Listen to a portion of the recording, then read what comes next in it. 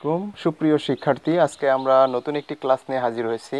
আজকে আমাদের ক্লাসের বিষয় হলো একাদশ এবং দ্বাদশ শ্রেণীতে পাঠ্য কবি মাইকেল মধুসূদন দত্তের মেঘনাদবধ কাব্যের একটি অংশ বিভীষণের প্রতি মেঘনাদ। এই অংশ নিয়ে আজকে আমরা আলোচনা করব, এই কবিতা অংশ নিয়ে। এই কবিতা আলোচনার পূর্বেই আমরা একটু দেখে নিব এর ব্যাকগ্রাউন্ডটা কিংবা এর প্রেক্ষাপট কী ছিল। আমরা জানি মাইকেল মধুসূদন দত্ত বাংলা সাহিত্যে শ্রেষ্ঠ দিকপাল সাহিত্যিকদের মধ্যে অন্যতম। এই অর্থে যে রাজা রামমোহন রায়, ঈশ্বরচন্দ্র বিদ্যাসাগর কিংবা বঙ্কিমচন্দ্র পরবর্তী সময়ে বাংলা সাহিত্যে সবচেয়ে বেশি উৎকর্ষ সাধন করেছিলেন মাইকেল মধুসূদন দত্ত। মাইকেল মধুসূদন দত্তকে আমরা দুইটি বিশেষণে বিশেষিত করতে পারি। একটি হলো বাংলা সাহিত্যে আধুনিকতার প্রবর্তক এবং আরেকটি হলো বাংলা সাহিত্যের প্রথম প্রতিবাদী কবি। এবং আরেকটু যদি আমরা গভীরে যাই তাহলে আমরা সাহিত্য বিশ্লেষণ করলে দেখতে পাই মাইকেল মধুসূদন দত্তই সর্বপ্রথম বাংলা সাহিত্যে দেশপ্রেম অর্থাৎ জাতীয়তাবাদ কিংবা স্বায়ত্তবোধ মানুষের মধ্যে জাগ্রত করার চেষ্টা করেছিলেন। জীবনের শুরুতে জমিদার পুত্র হওয়ার কারণে জীবনের প্রতি একটু বিলাসী মনোভাব থাকলেও ইয়ং বেঙ্গল গোষ্ঠীভুক্ত মাইকেল মধুসূদন দত্ত জীবনের এক পর্যায়ে তিনি ধর্মান্তরিত হওয়ার পরে তার জীবনের চরম হতাশা, গ্লানি এবং দুঃখ কষ্ট নেমে আসার পরেই তিনি নিজ মাতৃভাষায় সাহিত্য রচনা শুরু করেছিলেন এবং তারই উল্লেখযোগ্য প্রয়াস হিসেবে তিনি রচনা করেছেন চতুর্দশপদী কবিতাবলী বা সনেট।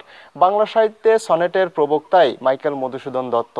শুধু তাই নয়, মাইকেল মধুসূদন দত্তের জীবনের অমর বা শ্রেষ্ঠ গ্রন্থই হলো মেঘনাদবধ কাব্য 1861। যখন 1857-তে সিপাহী বিদ্রোহ হয়েছিল, সিপাহী বিদ্রোহের কিছু পরবর্তী সময়ে তিনি কাব্যগ্রন্থ রচনা করেছিলেন এবং এই কাব্যগ্রন্থের কিংবা এই মহাকাব্যের মূল প্রেক্ষাপট কিন্তু দেশপ্রেম, অর্থাৎ তিনি দেশপ্রেমকে বাঙালির মধ্যে, ভারতবর্ষের মানুষের মধ্যে জাগিয়ে তোলার চেষ্টা করেছিলেন। মাইকেল মধুসূদন দত্তের মেঘনাদবধ কাব্যটি মূলত রামায়ণের পুনরূপায়ণ। আমরা আবার বলছি, রামায়ণের পুনরূপায়ণ হলো মাইকেল মধুসূদন দত্তের মেঘনাদবধ কাব্য। এই মেঘনাদবধ কাব্যে রাবণকে বীর হিসেবে দেখানো হয়েছে, তার পুত্র মেঘনাদকে বীর হিসেবে দেখানো হয়েছে, কিন্তু রাম লক্ষ্মণকে এখানে খলনায়ক চরিত্রে, বিভীষণকে খলনায়ক চরিত্রে দেখানো হয়েছে। এই মেঘনাদবধ কাব্যটি মোট 9টি সর্গ বা পর্বে বিভক্ত ছিল। তার মধ্যে ষষ্ঠ সর্গ, যেখানে ঘটনার চূড়ান্ত রূপ আমরা দেখেছি, সেই ষষ্ঠ সর্গ থেকে আমাদের এই বিভীষণের প্রতি মেঘনাদ কবিতাটি নেওয়া হয়েছে। এখানে চরিত্র যদি আমরা বিশ্লেষণ করি তাহলে আমরা রাবণকে পাই রাক্ষসরাজ। রাবণরা 3 ভাই, রাবণ, কুম্ভকর্ণ এবং বিভীষণ। তাদের মা হলো নিকষা সতী। আর রাবণের 2 পুত্র, এক হলো বীরবাহু, যে যুদ্ধের প্রথমেই মারা গিয়েছে, আরেকটি হলো মেঘনাদ। রাবণ পরবর্তী সময়ে লঙ্কাপুরী শ্রেষ্ঠ বীর হলো মেঘনাদ। মূলত মেঘনাদবধ কাব্যে মেঘনাদের মাহাত্ম্য এবং বীরত্বকে ফুটিয়ে তোলা হয়েছে। এখানে মেঘনাদকে শ্রেষ্ঠ দেশপ্রেমিক চরিত্রে উপস্থাপন করা হয়েছে। মেঘনাদ যে স্থানে পূজা অর্চনা করত, সেই স্থানের ঘটনাটুকুই মূলত আমাদের বিভীষণের প্রতি মেঘনাদ। এটি মূলত কথোপকথন, conversation between Bibhishan and Meghnad. তো এই কবিতা বিশ্লেষণ করতে গেলে আমাদের আরেকটু চরিত্র চলে আসে, সেটি হলো লক্ষণ এবং রাঘব দাস। রামের অপর নাম রাঘব, এবং আরও আসে আমাদের বিভীষণের বেশ কয়েকটি নাম আছে, মহারথী কিংবা রাবণ অনুজ ইত্যাদি। তো আমরা কবিতাটি এখন বিশ্লেষণ করব। আশা করি নবম দশম শ্রেণীতে সবচেয়ে কঠিন কবিতা হিসেবে বিবেচ্য এই বিভীষণের প্রতি মেঘনাদ আজকের ক্লাসের পরে যারা একটু মনোযোগ দিয়ে শুনবেন তাদের কাছে সহজ হয়ে যাবে ইনশাল্লাহ। তো আমরা কবিতা আলোচনা শুরু করছি, সাথে থাকবেন অবশ্যই।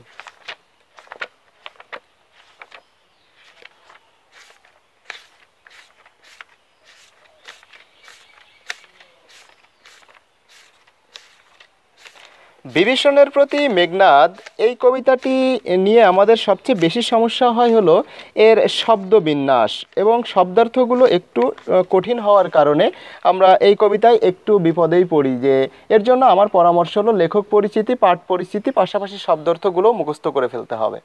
তো আমরা এখন মূল কবিতা আলোচনা শুরু করছি। কবিতার শুরুতেই আছে, এতক্ষণে অরিন্দম কহিলা বিষাদে। অরিন্দম মানে শত্রুকে দমন করে যে, মেঘনাদের কাজই ছিল লঙ্কাপুরীর শত্রু দমন করা, এজন্য মেঘনাদকে বলা হতো অরিন্দম। এতক্ষণে অরিন্দম কহিলা বিষাদে, দুঃখ ভরাক্রান্ত মন নিয়ে মেঘনাদ বলল, কি বলল, জানিনেও কেমনে আসি লক্ষণ পশিল রক্ষপুরে। রক্ষপুরে মানে রাক্ষসপুরীতে। বর্তমান শ্রীলঙ্কাকে বলা হতো পুরাণ অনুযায়ী রাক্ষসপুরী, ওখানে রাক্ষসদের বাস ছিল। আর সেই রাক্ষসদের রাজাই হলো রাবণ। রাবণরা 3 ভাই, রাবণ, কুম্ভকর্ণ, বিভীষণ, এবং তাদের মা হলো নিকষা সতী। তো বলছে জানিনু কেমনে আসি লক্ষণ পশিল রক্ষপুরে, অর্থাৎ আমি জানি কিভাবে এই লক্ষণ রাক্ষসপুরীতে প্রবেশ করেছে। রাম লক্ষণ 2 ভাই, তাদেরকে বনবাস দেওয়া হয়েছিল। হাই তাতো উচিত কি তব এ কাজ, তাতো মানে হলো চাচা, হে চাচা তুমি যে কাজ করেছো এটি কি ঠিক করেছো? বিভীষণকে বলছে মেঘনাদ, বলছে নিকষা সতী তোমার জননী, তোমার মা তো নিকষা, সে তো সতী, সে তো পুণ্যবতী। পরে বলছে সহোদর রক্ষশ্রেষ্ঠ, তোমার যে আরেক ভাই রাবণ রক্ষশ্রেষ্ঠ, সে হলো রাক্ষসপুরীর শ্রেষ্ঠ সন্তান। বলছে শুলি শম্ভু নিপ কুম্ভকর্ণ, তোমার আরেক ভাই কুম্ভকর্ণ সে হলো দেবতা শিবের মতো পরাক্রমশালী, দেবতা শিবের বিশেষ আশীর্বাদ প্রাপ্ত। ভ্রাতৃপুত্র বাসব বিজয়ী, তোমার ভাইয়ের ছেলে আমি মেঘনাদ বাসব বিজয়ী, দেবতাদের দেবতা হলো ইন্দ্র, সেই ইন্দ্রকে সম্মুখ যুদ্ধে পরাজিত করেছিল মেঘনাদ, এজন্য মেঘনাদকে বলা হতো বাসব বিজয়ী বা ইন্দ্রজিৎ। দেবতা ইন্দ্রের অপর নাম হলো বাসব। বলছে নিজ গৃহপথ তা তো দেখাও তস্করে, হে চাচা তুমি তোমার নিজের বাড়ির পথ চোরকে দেখালে। তস্কর মানে হলো চোর, তুমি চোরকে তোমার বাড়ির পথ দেখিয়ে দিলে। চণ্ডালে বসাওয়ানি রাজার আলোয়ে, তুমি চণ্ডাল মানে মুচিকে, নিচু জাতের মানুষকে নিয়ে এসে রাজার আসনে বসালে।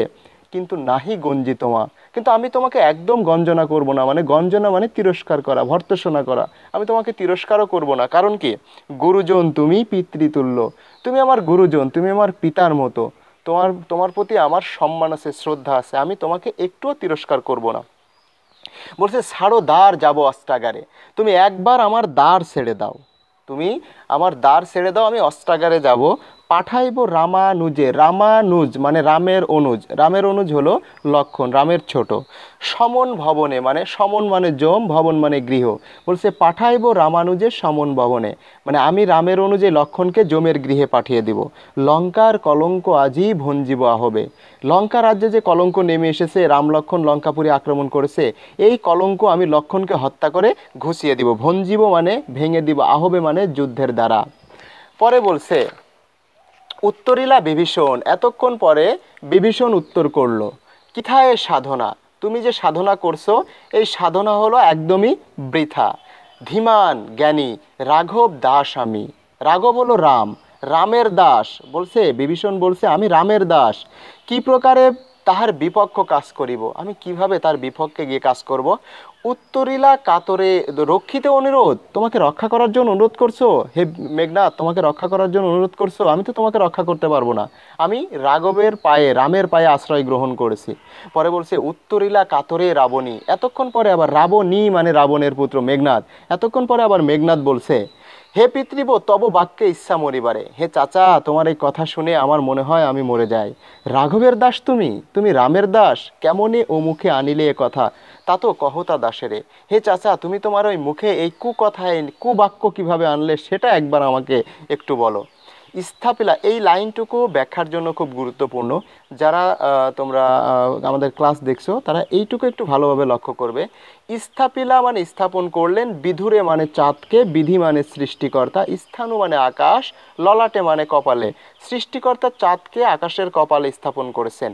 পড়ি কি ভূতলে শশী যান গড়াগড়ি ধুলায়, শশী মানেও চাঁদ, সেই চাঁদ তুমি এত খারাপ কথা বলেছো, আকাশ থেকে খসে পড়েছে ভূতলে অর্থাৎ মাটিতে পড়ে গড়াগড়ি যাচ্ছে, তুমি এত খারাপ কথা বলেছো। হে রক্ষরথী, রক্ষরথীকে, রাক্ষসপুরীতে যুদ্ধযান চালনা করার কাজই ছিল বিভীষণের, এজন্য বিভীষণকে বলা হতো রথ চালক, রাক্ষসপুরের রথ চালক হলো রক্ষরথী। ভুলিলে কেমনে কে তুমি, তুমি কি করে তুমি তোমার জাত পরিচয় ভুলে গেলে। জনম তব কোন মহাকুলে, তোমার জন্ম হয়েছে কোন শ্রেষ্ঠ বংশে। কে বাসে অধম রাম, রামকে, রামের তো কোনো জাত পরিচয়ের ঠিক নাই। স্বচ্ছ সরোবরে করে খেলি রাজহংস পঙ্কজ কাননে, এইটুকু ব্যাখ্যার জন্য গুরুত্বপূর্ণ। বলছে রাজহাঁসের কাজ হলো, হাঁসের রাজা রাজহাঁস, সে খেলা করে হলো রাজার বাগানের স্বচ্ছ পানির পুকুরে। বলছে যাই কি সে প্রভু কভু প্রভু পঙ্কিল সলিলে শৈবাল দলের ধাম, কিন্তু যেখানে শ্যাওলা জন্মে, কীট জন্মে, নর্দমা যুক্ত পানি নর্দমা, সেখানে কি কখনো রাজহাঁস খেলা করতে যায়? কখনোই যায় না, কারণ রাজহাঁসের ধর্মই হলো স্বচ্ছ পানিতে খেলা করা। আর আরেকটি বিষয় আমরা লক্ষ্য করি যে মাইকেল মধুসূদন দত্ত কত তীক্ষ্ণভাবে বলেছে যে কে বা সে অধম রাম, ধিক্কার দিয়ে বলেছে যে অন্যের দেশকে আক্রমণ করতে যাওয়া এর থেকে কাপুরুষতা আর পৃথিবীতে কিছু নাই। পরে বলছে মৃগেন্দ্র কেশরী কবে হে বীর কেশরী, সম্ভাষে শ্রীগালে মিত্র ভাবে। মৃগেন্দ্র কেশরী, কেশ যুক্ত পশু, তার মানে সিংহকে নির্দেশ করা হয়েছে। বলছে সিংহ যত বিপদেই পড়ুক না কেন সে কি কখনো শিয়ালকে বন্ধু ভেবে বলে যে আমাকে উদ্ধার করো বিপদ থেকে? কখনোই বলবে না, কারণ সিংহের ধর্মই হলো নিজের বিপদ নিজে মোকাবেলা করা। অজ্ঞ দাস বিজ্ঞতম তুমি, হে চাচা আমি কিছুই জানি না, আমি তোমার অধম দাস, আমি তোমার সেবক, আমি কিছুই জানি না। বিজ্ঞতম তুমি, অবিদিত নহে কিছু তোমার চরণে, এই পৃথিবীতে এমন কিছু নাই যেটা তোমার জানার বাইরে, তুমি সব কিছু জানো। বলছে ক্ষুদ্রমতি নর সুর লক্ষণ নহিলে অস্ত্রহীন যোধে কিছে সম্মদে সংগ্রামে। বলছে লক্ষণ যদি একদম ক্ষুদ্র মনের অধিকারী না হবে তাহলে সে কি আমাকে এই অস্ত্রহীন অবস্থায় যুদ্ধের আমন্ত্রণ করত? কখনো কি আমাকে এভাবে আক্রমণ করত? একদম নিচু মনের অধিকারী লক্ষণ। বলছে কহ মহারথী, একই মহারথী প্রথা, হে আমার চাচা, হে রথ চালক, হে রাক্ষসপুরীর শ্রেষ্ঠ সন্তানদের একজন, তুমি বলো এ কি যুদ্ধের নিয়ম? নাহি শিশু লঙ্কাপুরে শুনি না হাসিবে কথা। এই লঙ্কাপুরীতে এমন একজন ছেলে কিংবা শিশু নাই যে এ কথা শুনে হাসবে না। কি কথা? যে একজন নিরস্ত্রকে একজন অস্ত্রশস্ত্র নিয়ে আক্রমণ করেছে। পরে বলছে ছাড়োহ পথ আসিব ফিরিয়ে এখনই। বলছে হে চাচা তুমি আমার দ্বার ছেড়ে দাও, আমার দরজাটা থেকে তুমি সরে যাও, আমি এখনই ফিরে আসব। দেখিব আজি কোন দেব বলে বিমুখ সমরে মোরে সৌমিত্রী কুমতি। বলছে যে আমি আজকে দেখব কোন দেবতার আশীর্বাদ নিয়ে সৌমিত্রী, অর্থাৎ লক্ষণের মায়ের নাম হলো সুমিত্রা। বলছে সুমিত্রার পুত্র এই লক্ষণ কোন দেবতার আশীর্বাদ নিয়ে আমাকে হত্যা করতে এসেছে আমি একবার দেখব, শুধু তুমি আমার এখান থেকে আমাকে অস্ত্রাগারে যেতে দাও, আমার দাঁড় ছেড়ে দাও। দেবদত্ত নররণে সচক্ষে দেখেছো রক্ষশ্রেষ্ঠ পরাক্রম দাসের। হে চাচা তুমি তো দেখেছো আমি রক্ষশ্রেষ্ঠ, আমি রাক্ষসপুরের শ্রেষ্ঠ সন্তান, আমি যুদ্ধক্ষেত্রে দেবতাকে পরাজিত করেছি, দৈত্যকে পরাজিত করেছি। বলছে যে কি দেখি ডরিবে এ দাস হেন দুর্বল মানবে, যে আমি দেবতাকে ভয় পাইনি, যে আমি দৈত্যকে ভয় পাইনি, সে আমি এই সামান্য মানুষকে ভয় পাবো? শুধু তুমি একবার আমাকে অস্ত্রাগারে যেতে দাও। নিকুম্ভিলা যজ্ঞাগারে প্রলগ্বে পশিল দম্ভি। বলছে নিকুম্ভিলা যজ্ঞাগার এই জায়গাটুকু খুব গুরুত্বপূর্ণ, অর্থাৎ মেঘনাথ যে স্থানে পূজা অর্চনা করত ওই স্থানের নাম হলো নিকুম্ভিলা যজ্ঞাগার, এবং ওই স্থানেই মূলত ঘটনার ক্লাইম্যাক্স বা শীর্ষ পর্যায় ঘটেছিল। তো বলছে প্রলগ্বে মানে সহজে, পশিল মানে প্রবেশ করলো, দম্ভি মানে অহংকার করে। বলছে আমার এই পবিত্র স্থানে ও অহংকার করে প্রবেশ করেছে, তুমি শুধু একবার আজ্ঞা করো দাসে শাস্তি নরাধমে, তুমি শুধু একবার আমাকে আদেশ দাও, আমি এই অধমকে আমি শাস্তি দিয়ে দিব। বলছে তব জন্মপুরে তা তো পদার্পণ করে বনবাসী, বনবাসী বনবাস দেওয়া হয়েছিল এই জন্য রাম লক্ষণকে বলা হয়েছে বনবাসী। বলছে হে তা তো মানে চাচা, হে চাচা তোমার জন্মপুরীতে বনবাসী পদার্পণ করেছে? হে বিধাত নন্দন কাননে ভ্রমে দুরাচার দত্ত, হে চাচা স্বর্গের বাগানে দত্ত ভ্রমণ করছে, এটা কি কখনো হয়? স্বর্গের বাগানে তো দেবতারা থাকে, আমার দেবতার আসনে কেন এই দত্ত এসেছে, একে মারতে হবে।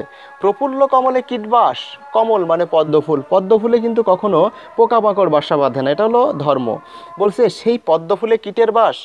কহ তাতো, হে চাচা তুমি বলো সহিব কেমনে হেন অপমান আমি, এই অপমান আমি কি করে সহ্য করব? ভ্রাতৃপুত্র তব, আমি তোমার ভাইয়ের ছেলে, তুমিও হে রক্ষমণি সহিছ কেমনে? হে আমার চাচা, হে রাক্ষসপুরীর শ্রেষ্ঠ সন্তান, তুমিই বা এই অপমান কি করে সহ্য করছো? পরে বলছে মহামন্ত্র বলে যথা নম্রশির ফণি, যখন ফণি মানে হলো সাপ, সাপকে যখন মহামন্ত্র দিয়ে বশীভূত করা হয়, সাপ যেমন মাথা নিচু করে থাকে, আজকে তুমি রামের সামনে এভাবে মাথা নিচু করেছো, তুমি এত ছোট এত নিচু কাজ করেছো। বলছে মলিন বদন লাজে উত্তরিলা রথী, এতক্ষণ পরে রথী মানে রথ চালক বিভীষণ বলছে যে রাবণ অনুজ, রাবণের ছোট ভাই লক্ষ্মীর রাবণ আত্মজে, যার স্থান ছিল রাবণের আত্মার মধ্যে। বলছে নহি দোষী আমি বৎস বৃথা ভর্ত সমরে, হে আমার ছেলে, হে আমার সন্তান, হে আমার ভাতিজা, তুমি আমাকে মিশামিশি তিরস্কার করছো হে মেঘনাদ। নিষ্কর্ম দোষে হায় মজাই লায়ে কনক লঙ্কা রাজা মজিলা আপনি, নিজের পাপের ফলে রাবণ কি করেছে? নিজে পাপে নিমজ্জিত হয়েছে এবং এই লঙ্কাপুরীকেও পাপের সমুদ্রে নিমজ্জিত করেছে। পরে বলছে বিরত সতেত পাপে দেবকুল, সলিল এটা হলো পাপের সমুদ্র। বলছে বিরত সতত পাপে দেবকুল ব্যাখ্যার জন্য গুরুত্বপূর্ণ, যে যেখানে পাপ আছে সেখান থেকে দেবতারা পর্যন্ত দূরে থাকে, আর আমি তো সামান্য রাক্ষস। পরে বলছে বসুধা প্রলয়ে যে মতি বসুধা ডুবিছে লঙ্কায় কাল সলিলে, অর্থাৎ যখন মহাপ্রলয় হয়, পৃথিবীর যেরকম মানে একদম কি বলবো ধ্বংসাত্মক রূপ হয়, ঠিক আজকে আমাদের এই লঙ্কাপুরীও পাপের সমুদ্রে, কাল সলিল পাপের সমুদ্রে এভাবে ডুবে যাচ্ছে। রাঘবের পদাশ্রয় রক্ষাইতে আশ্রয়িতে আমি আমি এই কারণেই শুধু রাঘবের পায়ে আশ্রয় গ্রহণ করেছি। বলছে পরদোষে কে চায় হে মজিতে, কে চায় অন্যের দোষ নিজে ঘাড়ে নিতে। রুশিলা বাসব ত্রাস, এতক্ষণ পরে বাসব ত্রাস, ওই যে দেবতা ইন্দ্রের কথা বলেছিলাম, দেবতা ইন্দ্রের অপর নাম হলো বাসব। বাসবের কাছে ত্রাসের মতো ছিল, সন্ত্রাসীর মতো ছিল কে? মেঘনাদ। এবার মেঘনাদ গর্জন করে উঠল, গম্ভীরে যে মতি, গম্ভীরে যে মতি নিশিত অম্বরে মন্ত্রে জিমুতেন্দ্র কপি। অর্থাৎ যখন গভীর রাত হয়, যখন বজ্রপাত হয়, তখন প্রদীপের যেমন নিভু নিভু দশা হয় কিংবা চারিদিক যেমন প্রকম্পিত হয়ে ওঠে, এই মেঘনাদের গর্জনে এরকম চারিদিক প্রকম্পিত হয়ে উঠল। বলছে কহিলা বীরেন্দ্র বলি, বীরেন্দ্র বলি মানে বীরদের মধ্যে শ্রেষ্ঠ বীর। ধর্মপদগামী, তুমি ধর্মকে অনুসরণ করেছো হে রাক্ষস রাজানুজ, হে রাক্ষস রাজা, হে রাবণের ছোট ভাই। রাক্ষস রাজা হলো রাবণ, তার ছোট ভাই হলো কে? বিভীষণ। বলছে হে রাক্ষস রাজানুজ, হে রাক্ষস রাজার ছোট ভাই, বিখ্যাত জগতে তুমি, তুমি জগতে বিখ্যাত হতে চাও, কোন ধর্ম মতে কহ দাসে শুনি, জ্ঞাতিত্ব ভ্রাতৃত্ব জাতি এ সকলে দিলা জলাঞ্জলি। অর্থাৎ পৃথিবীতে এমন কোন ধর্ম আছে যে ধর্মকে অনুসরণ করতে গিয়ে তুমি তোমার ভাইয়ের প্রতি ভালোবাসা, তোমার জাতির প্রতি ভালোবাসা, তোমার দেশের প্রতি ভালোবাসাকে বিসর্জন দিয়েছো। মূলত পুরো মেঘনাদবধ কাব্যের মূল সুরই কিন্তু এইটি, মূল কথা এইটি যে অবশ্যই সবার আগে দেশপ্রেম, নিজের জাতির প্রতি ভালোবাসা, নিজের ভাইয়ের প্রতি ভালোবাসা, এ ব্যতীত পৃথিবীতে আর কোনো বড় ধর্ম নাই। অর্থাৎ পৃথিবীর সবচেয়ে বড় ধর্ম হলো দেশপ্রেম। এরপরে বলছে যে শাস্ত্রে বলে, বই পুস্তকে আছে, ধর্মগ্রন্থে আছে, গুণবান যদি পরজন, বলছে যে আমার অন্যের জন, যার অনেক গুণ আছে, গুণহীন স্বজন তথাপি নির্গুণ স্বজন শ্রেয় পর সদা। অর্থাৎ যে আমার অন্যের, তার অনেক গুণ, কিন্তু আমার আপন ভাই যার কোনো গুণ নাই, সে হাজার গুণ ভালো ওর থেকে। পরে বলছে এ শিক্ষা হে রক্ষবর কোথায় শিখিলে, কিন্তু হে চাচা তুমি এই শিক্ষা কোথায় পেলে? তুমি রাক্ষস রাজাদের মধ্যে শ্রেষ্ঠ, রাক্ষসদের মধ্যে শ্রেষ্ঠ, তুমি রাক্ষস বংশের শ্রেষ্ঠ সন্তান, কিন্তু তুমি এই কুশিক্ষা কোথায় পেলে? তুমি অন্যের পায়ে আশ্রয় গ্রহণ করছো, কিন্তু বৃথা গুঞ্জি তোমা, কিন্তু তোমার ব্রেন ওয়াশ করে ফেলেছে রাম লক্ষণ। তোমাকে আমি যতই বলি আর কোনো কাজ হবে না, তুমি তার পায়ে আশ্রয় গ্রহণ করবা, তার পায়ে নিজের মাথা তুমি নত করে দিয়েছো। বলছে তোমাকে আমি আর তিরস্কার করব না হেন সহবাসে, তোমার কাছে দাঁড়িয়ে, তোমার সামনে দাঁড়িয়ে।